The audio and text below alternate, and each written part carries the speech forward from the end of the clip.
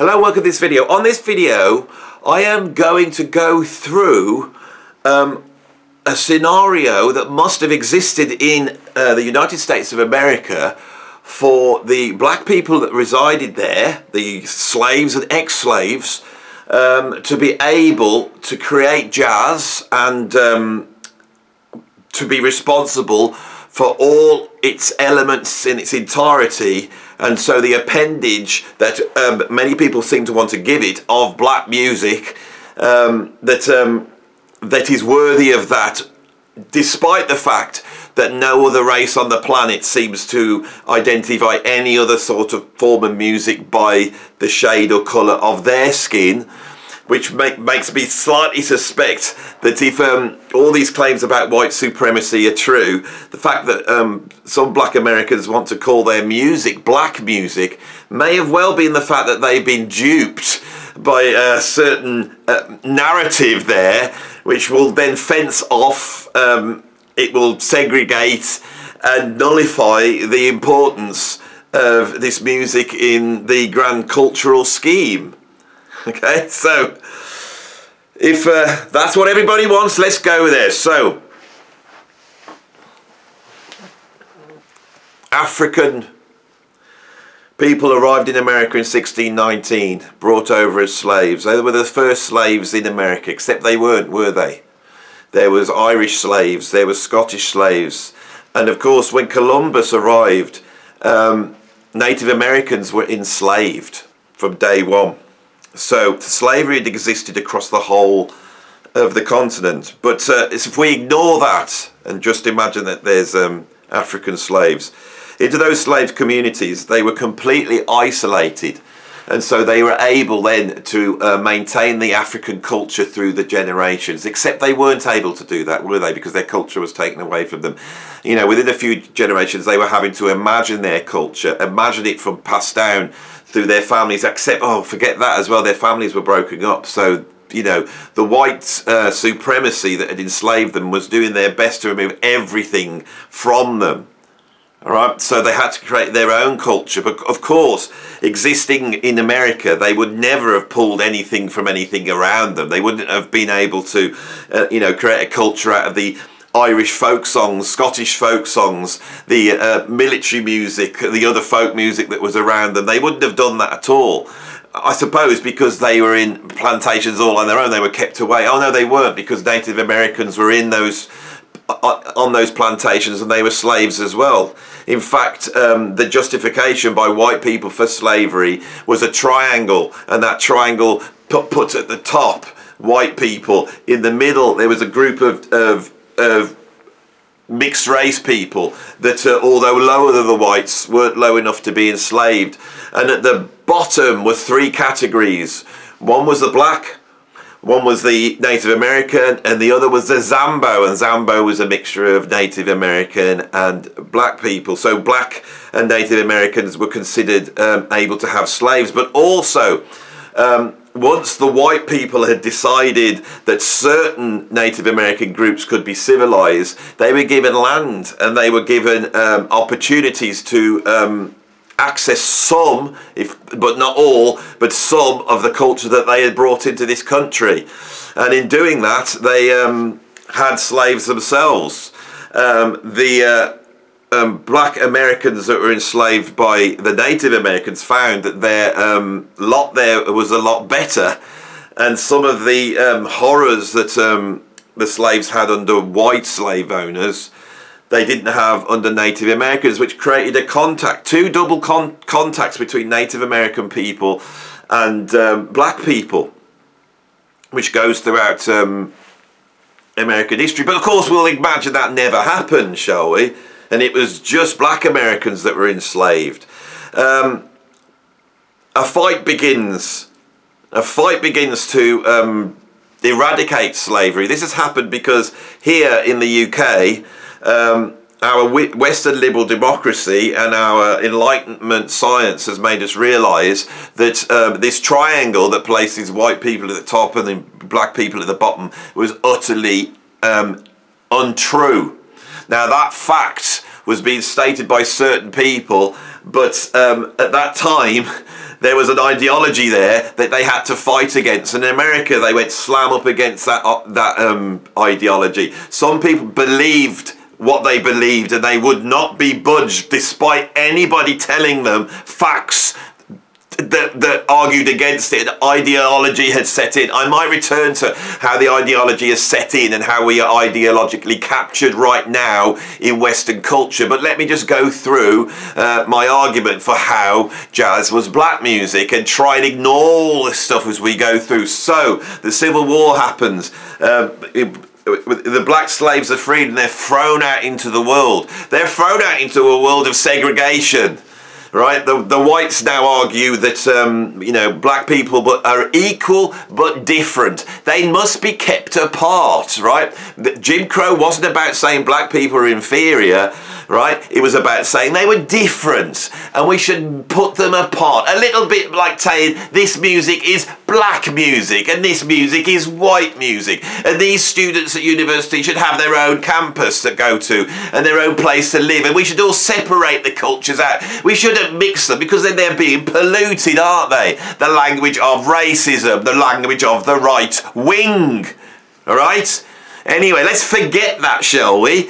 The slaves are released into Jim Crow, which was perfectly okay, wasn't it? It was just they were different, right? But the thing is, they've got the Ku Klux Klan after them, and everybody thinks that they're a lower thing, and they've got minstrelsy, they've got blackface, which continually takes the mickey out of the culture that they have developed, right? Which of course is all their own, and isn't influenced by that. And some black musicians who want to be able to work have to work within minstrelsy, creating the first black superstars in America, black superstars that performed in blackface. But let's erase the contribution of those incredible artists because they're in blackface, and we don't like blackface now. And anything we don't like, we have to eradicate, we have to ignore, we have to push it away and say it didn't exist. Like Native Americans being involved and not only being involved in the culture, you know, but people marrying and having families, and the fact that nobody in America is fully black or fully white,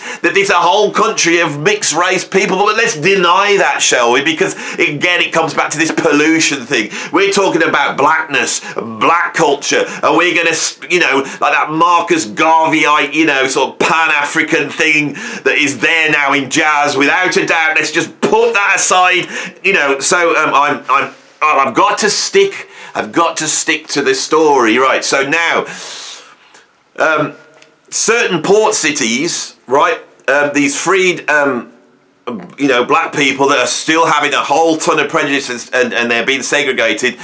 They've got a number of places to go to. They can go to the Native American communities, and they do. Right? But also the Native Americans want to find some places. Segregation is going on. But there's certain towns, especially port cities like New Orleans, where there's a much bigger mishmash of cultures, especially between Native Americans and black Americans, but also Creoles and whites. But the fact that jazz emerges in New Orleans and there is less segregation there, we will sort of ignore that, because logically, if we're talking about this pure black cultural force that came through and invented jazz, it couldn't have. Why would it happen in a place where it's more integrated? And then the early jazz groups, pre-Buddy Bolden, you know, the jazz groups that were created by people like Papa Jack Lane and the Creoles played in, like Sidney Bechet. The fact that these bands were integrated, they were integrated despite the pressure. Right, so jazz is born out of this sort of integration, which makes it an incredibly powerful form because it's fighting the white supremacy that exists in America. But we'll ignore that aspect of jazz because really it doesn't, you know, what if Andy's right, you know, let's just say that, you know, the harmony and the instrumentation is European and that the rhythms are a combination sort of remembered African cultural rhythms that maybe survived in Congo Square like 50 years before jazz was born, but there's also Native American, you know, rhythms in there, because Native American music's got like 3/2 polyrhythms, and it's got syncopation, and it's in 4/4 and not 2/4. But there's a big load of marching music, and also the church music, you know, the Pentecostal church music, which is also, you know, the fusion between, you know, black Americans and European Christianity. You know, it seems to be all a fusion, doesn't it? It all every single aspect of it. There is not one aspect that we can point to in jazz and say that is black. Not even the rhythms, not even the vocalizations, not the song structure, because there's bits coming in from Irish folk music, Scottish folk music, there's techniques coming in from Italy and France, you know, there's stuff coming in from Latin America. It's a great big thing, and nobody in this big gumbo, right, nobody has any ability to claim it in terms structurally for themselves. Nobody has. But the thing is, right, what black musicians brought to it was their sense of suffering and the stain of slavery. So surely that X factor, Andy, surely that, you know, should be argued that that makes it. All his influences are there, but it's the experience of black people and Native American people. Maybe we just ignore the Native American people. Maybe, you know, it's not like they haven't been wiped off the face of the cultural landscape of the United States of America completely. Right? Even though they're the original people in that country, even though they have been there at every step of the way in terms of creating the culture and the history of that country, let's just wipe them out. And why are we going to sacrifice them? Because it's more important to make the claim that black people are important because they invented jazz. Okay? Despite all the history and proof that it is not the case, right, that jazz is an American music form made in America. Now, I've said this on every single video, and I wonder why the next comment seems to fall on deaf ears amongst certain people who are watching this channel, right? So I'm going to say it now. The biggest, most important, the most huge input into the creation of jazz and blues, and therefore all the 20th century popular music forms, is the input from genius black American musicians, and that the greatest geniuses and the most innovative of everybody that created jazz, everybody at the peak, at the top, as you will see if you go and look at my lists of the greatest jazz musicians, that all those positions are occupied by black American geniuses. Geniuses beyond my comprehension and beyond your comprehension. And for anybody to say the word "we created jazz," which people have had the gall on this channel in the comments to put, and it makes me angry that they have the gall to compare themselves and put themselves in the same class like some wimpy kids standing next to the hard kid and shouting and bullying, knowing that if a fight ensues he'll be able to stand behind his big mate while they bash somebody in the face, probably a Native American, right? As they sit there, right, as they sit there in their arrogance saying, "We invented black blues, we invented jazz." Can you imagine the gall to be able to say that? You know, I invented science. We invented modern civilization. We invented the Industrial Revolution. We invented the laws of thermodynamics. We invented the theory of relativity. We came up with the idea of evolution. We built all the biggest bridges, and we built a train that went across the whole of the world. What is going on that anybody, any race wants to fight, you know, try and grab some sort of pride by aligning themselves because of their genetic inheritance with a bunch of geniuses from another era that culturally have nothing to do with them. Now, because I know they are shouting, it's a cultural thing, it's a cultural thing. Of course black Americans have a cultural thing. If you're going to make a film about a black person and you are not a black person, how can you, you know, really pull from personal experience and know what it's like to be a black person in America? But no black person in America now has any idea what it was like to be Louis Armstrong or Buddy Bolden, right? Because the culture was so different. And if you're arguing that that's not the case, you are denying the suffering, you are denying the prejudice that your forebears went through And when I say your, remember there's white people who have exactly the same ancestry as you. Okay? Because it is fluid. This is ridiculous. This is race baiting. This is racism 101. All right? I come from a mixed race family, and that is my truth. And that is why I see the hypocrisy of people doing it. You know, of being able to claim that they have some sort of cultural purchase because of the colour of their skin. Right? What is it, that people are lesser? That they're not afforded the same rights as you to claim cultural forms as your own? Or be able to turn around and say you're white supremacist and that I'm part of a group and I have to take on, because I'm white, right, I have to take on the sins of all my forefathers, but not the good stuff.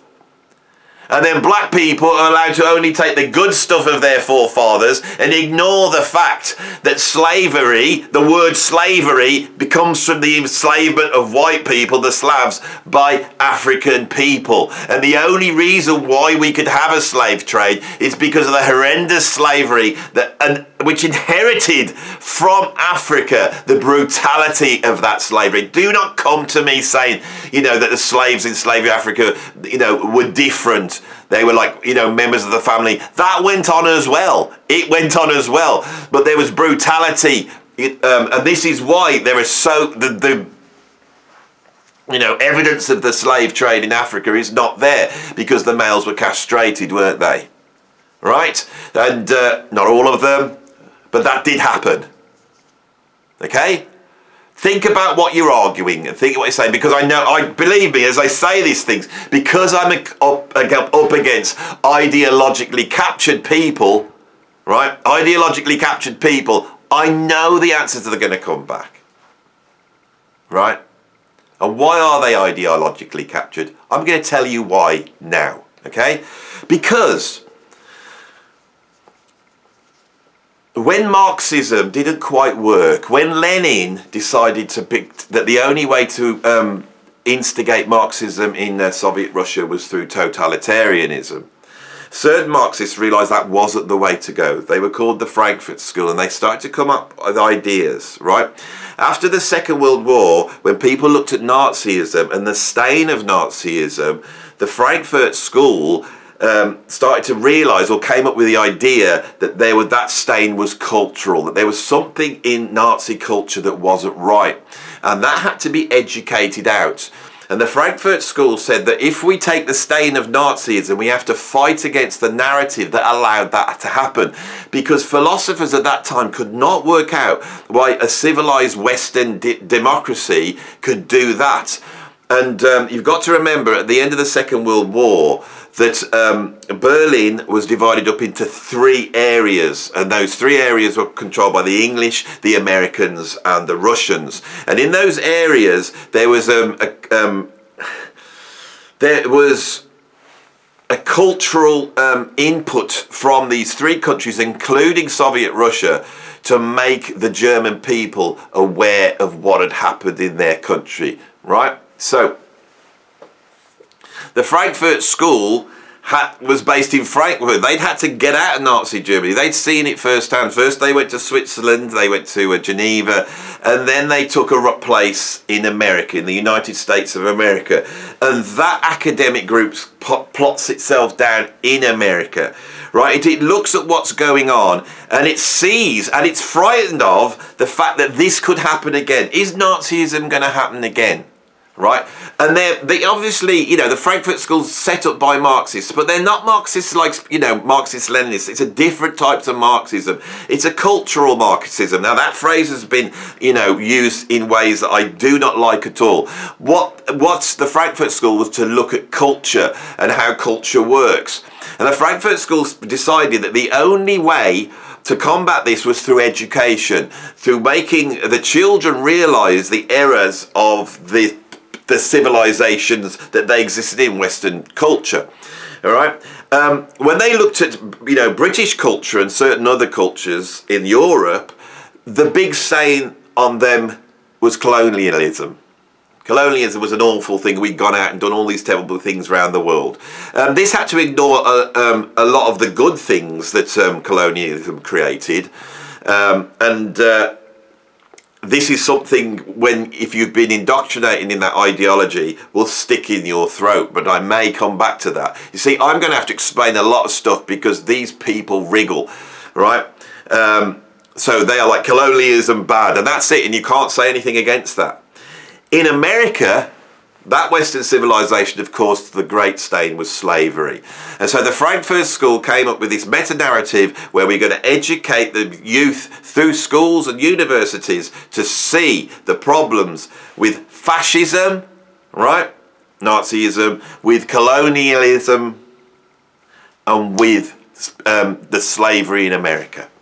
And that all came under the banner of the white supremacy. Now, the problem with the idea of the white supremacy is it starts to play into the ideas that the Nazi had all along, right? Because you've got to remember the Nazis and the fascists actually came from socialism.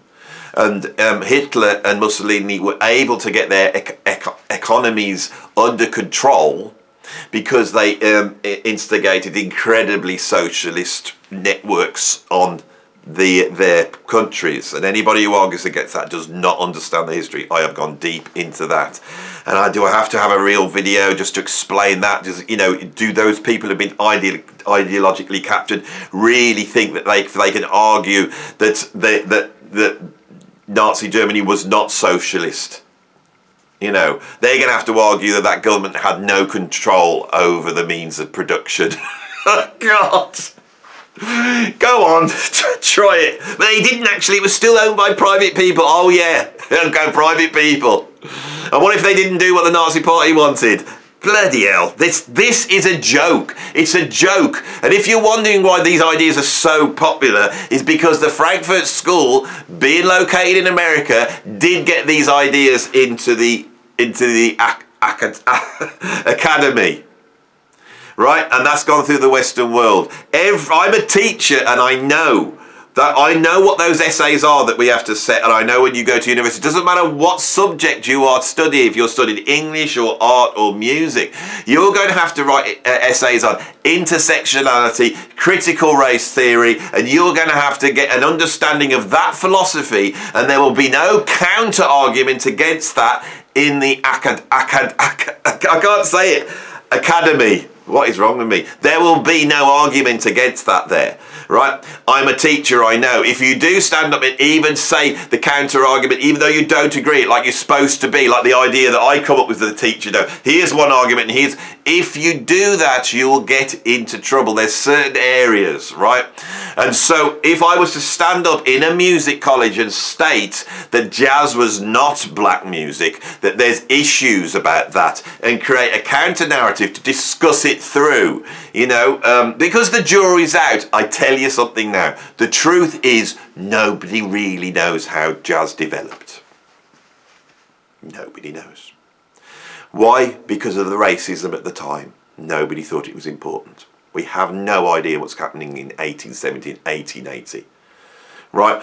There are things we can study, and there are things we can make, you know, historically, and also we can use our ears and we can listen to the music. But we don't know for sure. This is why the discussion that needs to happen. I counter this on this channel. I come as a teacher. Now, people have said this to me. They've said, YouTube is not a place to have reasoned arguments. And they're right, and I was wrong. Okay? I can see that it's not a place to have reasoned arguments. That's the first thing. Where are we? But I'm a teacher and I believe in those values. I don't come here, when I say I don't think that, you know, jazz is black music, look at the title, I don't think. Let's have a conversation. Well, is it or isn't it? You know, let's start to go through. God, that's challenging. That's challenging the established narrative, isn't it? It's challenging it. Yeah, I know, but if you look at the established narrative and where it's come from, and the history I've just discovered of Horkheimer and Marcuse and Theodor Adorno and all those ideas and how they've gone into our culture, And then how Chairman Mao in China was able to create a stable communist country by starting off having his Red Army of very young people that had been indoctrinated and were quite happy to go up to the intellectuals that lived in China and say, you either shut up or we take you away and you disappear. Right? And over the last week, I've had a real, depressing, anxious time thinking about this, because the best thing, and people were warning me, they were saying, shut up, Andy, you need to shut up about this, you don't want to get cancelled, you need to shut up. And I'm sat there thinking, yeah, maybe I just shut up. Maybe I don't have this conversation. Maybe we let these ideologically captured people control the narrative like they obviously want to, because they're not coming up with reasoned arguments. The people who have come up with reasoned arguments, I have no problem with. And often at the end of those conversations, I've turned around and said, thanks for a great conversation. But those who have no counter argument and just want to call you a racist, or call you, what was the one this morning that came through, a Neanderthal. And I thought that was incredible, that someone that was arguing against, an identitarian arguing for identity politics was so quick to write the Neanderthals off, right? The Neanderthals were not taken out by Cro-Magnon man, by Homo erectus or whatever it was. We integrated with them. And the thing is, that I think the reason why they may have that culture disappeared is because the archaeologists that studied the Neanderthals is they seem to be more aesthetic. They were more artistic. Right? The artists will always suffer. Go and watch Edward Scissorhands and you will see that the thing that makes you so special as an artist is the things that hurts you and everybody else around you. And I know that the geniuses that created jazz were like that. And I, as a white British person, I have empathy for that. I've taught creative people, and I hope I'm a creative person myself. And it's a torture to be like that. And when I listen to their music, I hear that more than any racial or cultural thing. All right? So, here I am. I hopefully have gone through and shown you that there's nobody can argue in this pure black purity that black people created this one thing. No race has ever done that in history. Ever. Right? And if there was some isolated group, they probably didn't do anything creative, because creativity relies on the little bit of dirt that goes in the shell that creates the pearl. All right? And that's what America had in bucket loads, right? I am not denying the suffering of black Americans and the continual suffering that goes on and racism that exists in the world. God, I know about racism from my perspective as a white person that doesn't get any racism. Although, being shouted that I'm a white supremacist and being blamed for all the... Well, I'm sat there going, hang on, I wasn't the colonialist. Why am I getting blamed for all this? I've been involved in certain legal things recently where I've been told categorically that if I was black I would be in a much better position.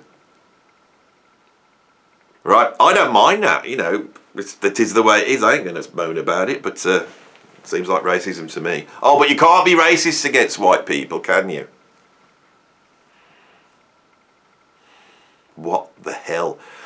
We are living in a world where facts don't matter. Right, when racism becomes a thing that white people do to blacks. Think about it. There's people arguing that and trying to make that stand up, and not seeing that is exactly what the Nazis were doing to the Jews, and that was how they justified it. And it's exactly how the white supremacy enslaved the blacks. It's the triangle. I am going to keep coming back to this because I am not a coward. Right, I'm going to keep coming and arguing it. And those are the people that were ideologically captured. They are ideologically captured, and I've called them out. And when they come and they make their comments and they start saying this is ridiculous and you don't know anything and all that type of stuff, well, it's not even like that. It's just they'll say their thing at the end. It goes, jazz was created by black people. It's black music, and they just state it as though if chanting it over and over again will make it magically the truth. But I want to state at the end of this My whole life was changed by jazz. My whole life was changed by black American musicians and other black musicians. I hold them in the highest. I think the greatest 20th century artists are black people. That's what I believe. I don't believe it's because they're black. I believe it's the unique position that they're in America, and the fact that genius needs to find a way often, right? I don't want to get into going, oh look, the black person was as good as the white person there, if not better. Because I don't think like that, and I find that extremely racist, and I find that that is what is going on here, right? So I find it quite upsetting and depressing to be accused of being a racist. Not many people have done it, and some person said that I can't see any comments like this. It was really funny because about 2 comments down somebody had called me a racist. But when people are that aggressive, YouTube will take it off and they put it into these comments to review. And then there's a secondary one even behind that. If it's really offensive, they're hidden. I can get in and see them, but they only stay there for about 3 or 4 weeks and then they're deleted. So if I don't see them, I don't see them. But when I go and look into that folder, it's a cesspit. An absolute trolling cesspit of weirdos, right? And I have to also get my head around that, you know, as this channel gets more successful, those people will emerge. But hopefully those who love music and they love a good argument and they love the fact that I may say something and I might be right and I might be wrong, you know, it may be the case that jazz is black music, but if it is, it will be a philosophical claim. We have to get the philosophy right, and at the moment I could not say it because philosophically, and I'm talking about ethically, it doesn't seem correct to say that, and it's not true. End of the video. Bye bye.